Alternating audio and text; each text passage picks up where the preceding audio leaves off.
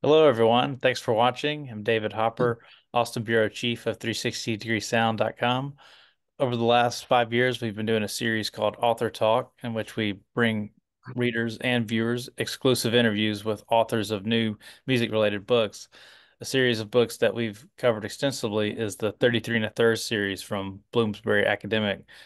These short books focus on classic albums.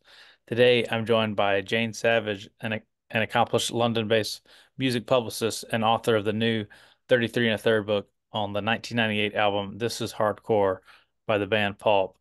Jane, thanks for joining us. Nice to be here. Thank you for having Okay. me. Okay. Yeah, I wonder if you could please start by telling us a little bit about your background as a music publicist and your role in the rise of Britpop in the UK in the 90s.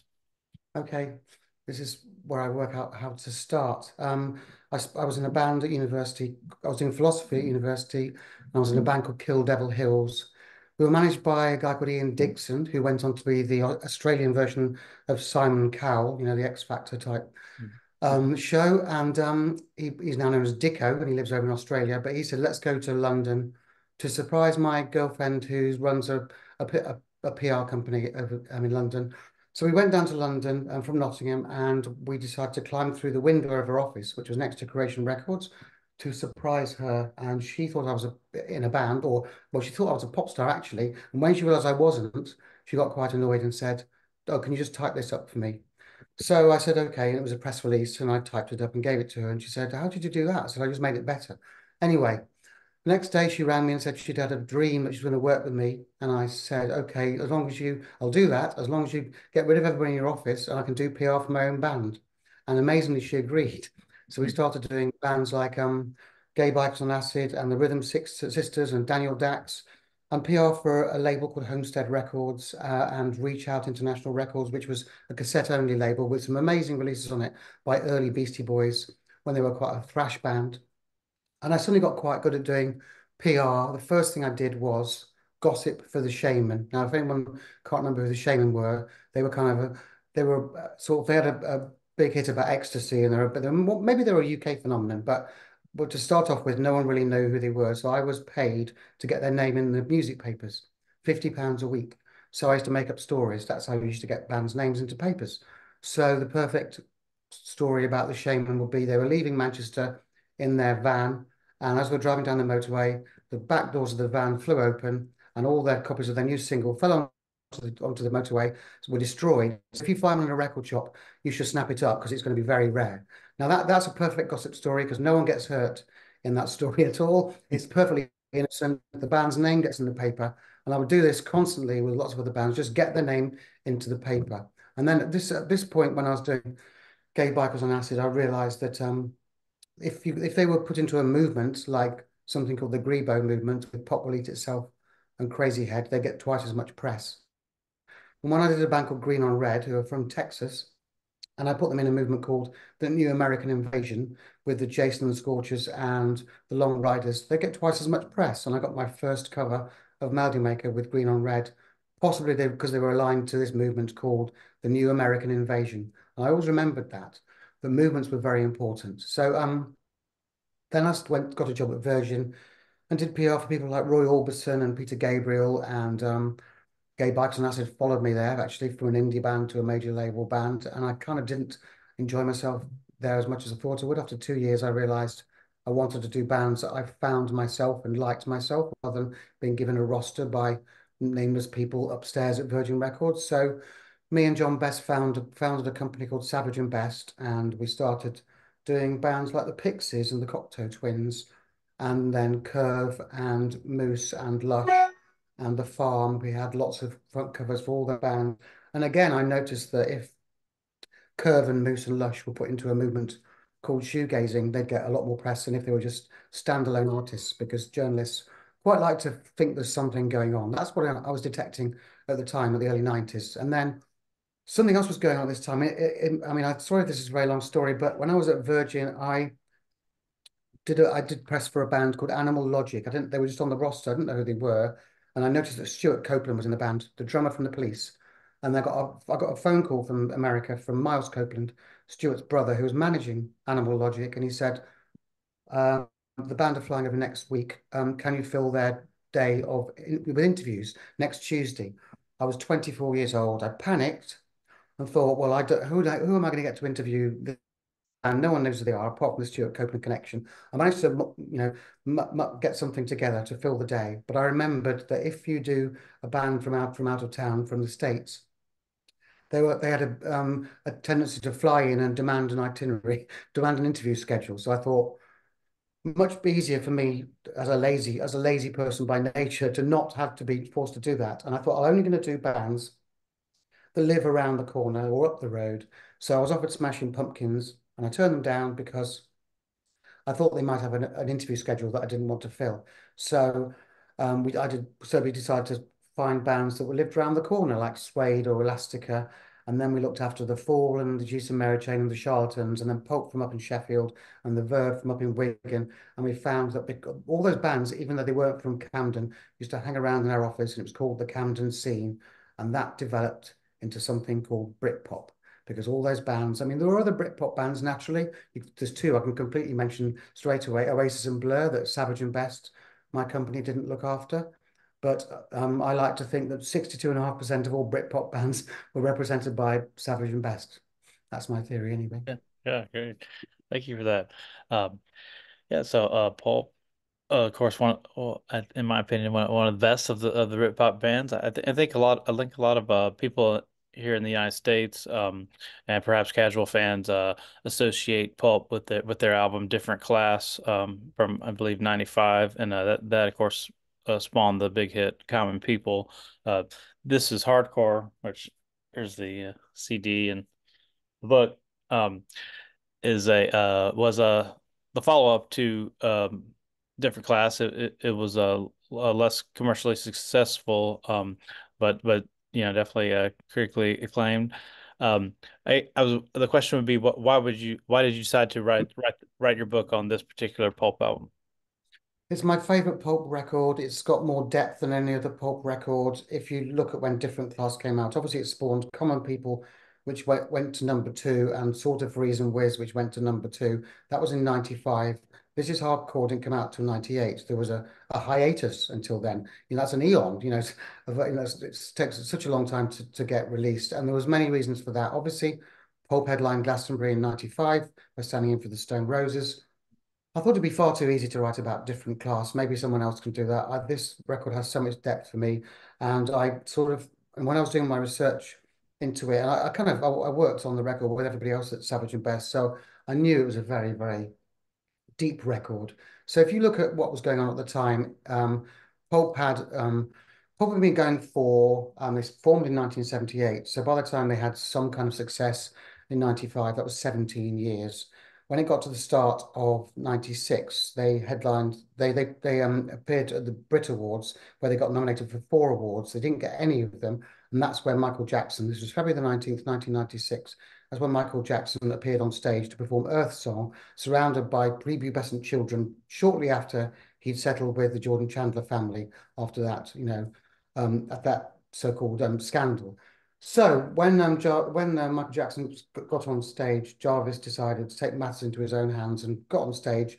And I describe it as waggled his fully closed bum at the audience, making a strange wafting gesture with his hands, because he thought it was kind of that Jacko was trying to be some kind of messiah and protector of children or whatever. So he got accused in that moment of actually knocking children off stage. That didn't happen, but he got arrested and then bailed. David Bowie's team at the time, David Bowie's was getting a Lifetime Achievement Award, so his camera crew filmed all the proceedings from the side of the stage, and they showed that no children were knocked off stage by Jarvis at all. So Jarvis got exonerated. But this kind of made him so famous that he would walk down the street, for instance, and police would see him walking down the street and would come up to him and he thought he was going to be arrested and they just want his autograph. So this was like a level of fame that he wasn't expecting. Even after 18 years, he thought he wants to be famous like an astronaut, not a famous like a freak for just showing his bum on stage. So that sent him spiraling into some kind of self doubt. He ran away to New York to the Paramount Hotel, checked in under an assumed a fake name, and sort of all this time he was coming to the conclusion that this kind of fame is very like hardcore pornography, where you examine every single type of your body and personality. The media examine you. It's very unwholesome. He didn't like it, and he decided to write a record about that, including some very difficult artwork, which is obviously a naked woman sprawled on all fours. And I have my own issues with the artwork. In that so it was called sexist and demeaning. There was graffiti on the tube calling it that, and I had to go and defend the artwork on a radio station, which I did at the time because I was defending Pulp. In hindsight, I think actually it is probably sexist and demeaning, and I think the point they were making is that that's how they felt they were probed. They felt they were probed. So it was my contention that this record ended Britpop accidentally because it was meant to end Pulp's career. So it's a very deep record about aging and mortality and pornography, but it's a beautiful record. So one of the other themes I wanted to examine in the book was the nature of fame and why people want to be famous. And I think if you look into the background of Jarvis, you'll know that his father left the home when he was 7 years old in 1970. And I sort of looked at a lot of these academic theses online about the nature of fame. And I decided to bookend the book with two conversations where Jarvis calls the Total Fame Solutions helpline at the start of the book to say that he's become famous for the wrong reasons and can they help him? And they put him through to the philosophy department of Total Fame Solutions and talked to him about Nietzsche and Van Gogh. And then they put him forward to the resolutions department at the end of the first chapter. And then obviously I go into the machinations of what the album's all about. And then the book ends with the Total Fame Solutions helpline calling Jarvis back to see if he's worked out anything about fame and what it means to be famous. Hmm. So that's what it's about. Great, thank you. Yeah, that was brings me to one of my next question, which was about Pulp singer Jarvis Cocker struggling with anxiety and fame, and that followed it after different class. So yeah, you just gave a great overview of how that informed his songwriting for This Is Hardcore album. I guess other than the fame and pornography you mentioned, what do you find to be, I guess, the main, I guess, lyrical themes of the album? Okay, so I think it's Pop's first ever grown-up record. If you examine the lyrics of Jarvis over time, you realise he has lots of different personalities. You never know which Jarvis you're going to get. And he could be hiding in a bedroom, spying on somebody, or he's the savior of women. He's often the savior of women. He's saving them from their horrible boyfriend or from their horrible background or something. But I think this is probably the first record where his lyrics deal with women in a very mature way. I think there's so I think the lyrics are much more grown up, and how could they not be? Because they're, as I say, they're about aging and and some and mortality. The other theme, I think, during the record, I mean, obviously there's pornography and drugs and come down is probably in several tracks on the record, but think also the toxic masculinity that was around in the 90s. Some people say that Britpop was like that. I think Britpop might have become kind of cartoon laddie towards the end. At the start, I don't think it was. It was basically Suede and Pulp and Blur dancing around handbags in the Syndrome nightclub just off Oxford Street. And then when Oasis moved down to London with their bouncers, there was ropes around the various dance floors in some of those clubs in London. I think that changed everything because it brought football to the table, as it were. There were films like Lock, Stock and Two Smoking Barrels. There was the beginning of Loaded magazine culture and GQ. And I think, it was made, and there was the way it was intellectualized. Laddism was intellectualized so that it was okay to be a new lad, for instance. Aren't they naughty, those new lads? That was kind of the way it was looked at. I think Jarvis was not a fan of that. A lot of people from that movement thought he was gay, mainly because he was clever and slightly camp, I suppose, and thin. And that to a lot of people meant that they thought he was gay, which is ridiculous. But so I think toxic masculinity is another theme on the record. Hmm. I agree. Uh, yeah, the song "This Is Hardcore," the title track is certainly a standout. I think many people think it's one of Pulp's best songs. Steve Mackey, the late Pulp bassist, thought it was the best song they recorded. Yes. Yeah, you write about hearing it for the first time in the book, and being surprised it was picked as the single, such a dark song, and really unlike anything they'd done. So I guess, what were your first impressions of the song This Is Hardcore, and also, I guess, what do you think of the song now, over 25 years later? I think it's even better than I thought it was then, and I think it's probably my favorite pop song of all time.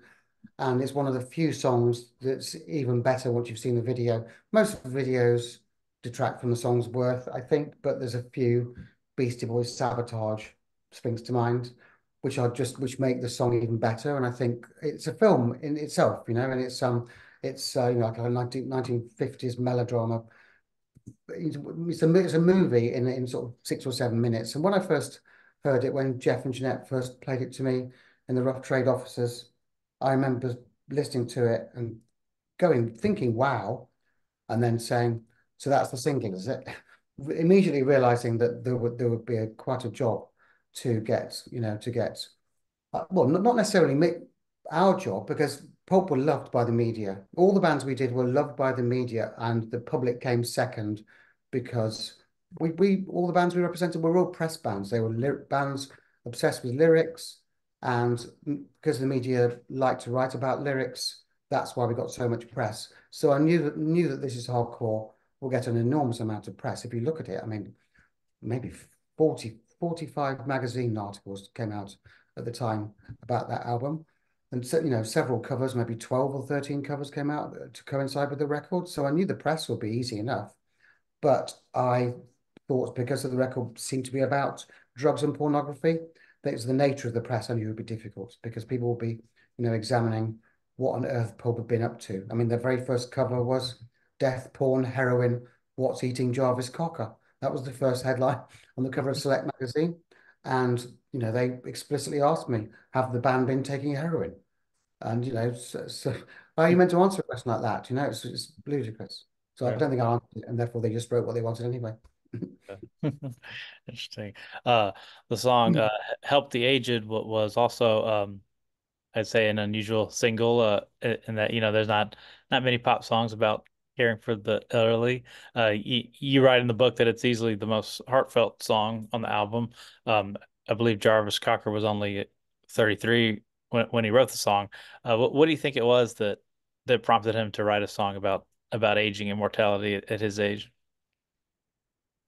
I think they Pulp toured different class uh, so much. I mean, for the 6 months after different class came out, up until the Brit Awards, and then they went on tour again after the Brit Awards. They were in a tour bus, sleeping in bunks, which are like coffins. If you've ever seen what a tour bus is like, you climb up on it. It's the length of you basically, unless you've got a really snazzy one.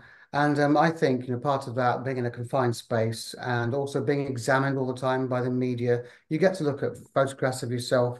You see yourself aging in front of your own eyes as you're looking through an eyeglass at all the photographs. If you've done 50 magazine articles and someone's telling you to look at these photographs of you every day when you look different, and you might have had a drink or a cigarette or something, I think that makes you very aware of your own mortality.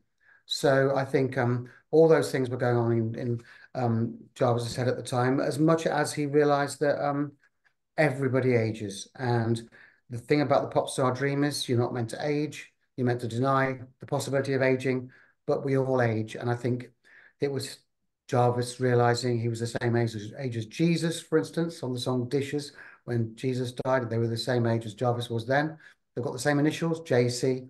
And and then there's also, if you look back, there is kind of this thing that's in the ether, which, if you haven't achieved anything by the age of 33, by the time Jesus died, what have you achieved? So all these things were going through, I think, Jarvis's head when he wrote the record, and particularly Help the Aged. Mhm. Uh, yeah, you mentioned it earlier, about the cover art. It was controversial in the UK, as you said. Posters of it were graffitied in London. Tell us a little more about that controversy, and the band's intent with the imagery. Okay, so I think the intent was to show a shocking image, to show what pornography does to people. So it's a pornographic image almost. You don't see anything from the lower torso down, but you see a woman, a nameless woman, sprawling on all fours. Obviously, so she looks as if she might have just been assaulted, for instance, or collapsed for some reason, post-coital, you know. So I think when "This is Hardcore" is written across her cheeks, it looks like it's stamped, like she's owned. I had a problem with that. I also had a problem with the fact that it was meant to be a painting, really. They got John Currin, the artist, involved, but it was digitally manipulated using this special technique. So in the end, it ends up looking like a photograph. It's hyper real, so it's half photograph, half painting. I think because of that, it also makes it look very demeaning. We don't know anything about the model that's used on the cover. Her name's Ksenia, um, and she's from Belarus. That's what I've discovered. She was 17 at the time, I think. She modeled for FHM. We don't know anything about her. So I make the comparison to Lolita, that we don't know anything about Lolita. We just get the narrator's view of Lolita. And, you know, they're both quite controversial pieces of work. Obviously, Lolita's kicked up more of a stink than the artwork for a Pulp record. But we're constantly reassessing the way we look at pieces of work like that. And I think in today's culture, it's even more difficult to look at that record and realize that it is a difficult record, sleeve artwork to think about positively, even though I think it's beautiful and I know what they're doing. But I think I came down in the end to say a snuff movie about a snuff movie is still a snuff movie. So you can put something in someone's face and just say, "Look, I'm just showing you what it is." I don't know. That's kind of disingenuous to some degree, isn't it? Has Jarvis Cocker been asked about it like years later? I was wondering if he got on the record, but about it. Well, But occasionally, I think I mean, I must have read 150 articles, maybe more, about this record and came across some of the ones that Jarvis had done in more recent years. Probably maybe 5 years ago, he commented about it and he said they're beautiful, they're not grotesque, the images. But I think he was talking about John Curran's work generally. Um, and I think that it's the digital manipulation that takes it from painting to photograph that makes it an issue. If it had been a painting, it's slightly different to assess the work, I think. So that he came down on it. They're beautiful, they're not grotesque. And I would say they're probably beautiful and grotesque, to be Mhm. honest. Mhm. Yeah. You of course use a lot of quotes from Jarvis Cocker and other band members, from various magazine articles and press coverage over the years, and of course, you had represented Pulp. They were your client as a publicist, but I was wondering, did you try to interview Jarvis particularly for this book? I specifically didn't. For my that came out 2 years ago, Here They Come With Their Makeup On, about Suede, I spoke to all the band and I spoke to Brett at length, spoke to the producer Ed Buller and to the label boss Saul Gulpen and to Neil and Richard and various other people associated with the record, even though I was incredibly close to Suede and I could have written the book without speaking to them. I wanted to speak to them. For this book, it's 33,000 words, believe it or not. Did you know that about the 33 and the third books? They're all 33,000 words. It's not a I 75,000 word opus. I wanted my opinion in this book. I want it to be something so that the band couldn't really object because if I spoke to them, they probably want copy approval.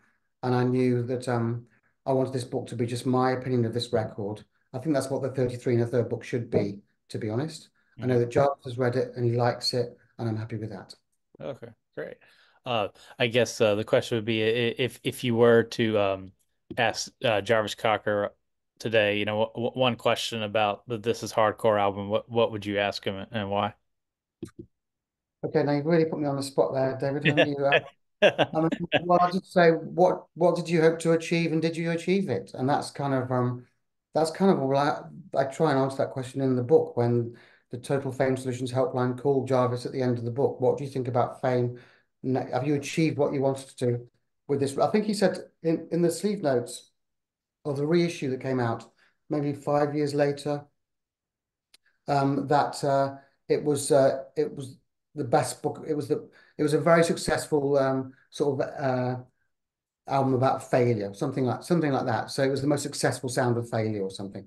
So I think he probably achieved what I mean, it's difficult to know if they'd done different class part two, whether they would have been catapulted to this giant, arena band worldwide. That was it was kind of I mean, the record was so difficult that obviously it put a stop onto some of their activities because they didn't go to the next level. But I think artistically, it took them to a new level. Mhm. Yeah, certainly. Um, yeah, and finally, why do you think this album marked the end of the Britpop era? Why do I think that? Hmm. Because well, I think there were several contenders. I think Suede probably tried to do it with Dog Man Star as far back as '94 because that's a really sexual record and dark record. And then Radiohead did try to do that as well. And I think Blur did it with their sort of American sounding record. But I and then Oasis obviously had an album with not one song less than 5 minutes long on it. But I think this record, because Pulp were an upbeat band who was, with a kind of sense of humor, I think it was such a dark record which nobody expected. I think, well, I thought if they're doing a record like that, it's probably the end of everything. It's the end of everything. That's what it Hmm. was really. Great. Thank you. And thanks everyone for watching. Jane Savage's book on Pulp's This is Hardcore 33 and a third edition is for sale now. And I guess wherever books are sold and available online. So on the Bloomsbury website. Thank you so much, Jane, for speaking with us. Thank you so much, All right. David. Right. Bye. Thanks. Bye.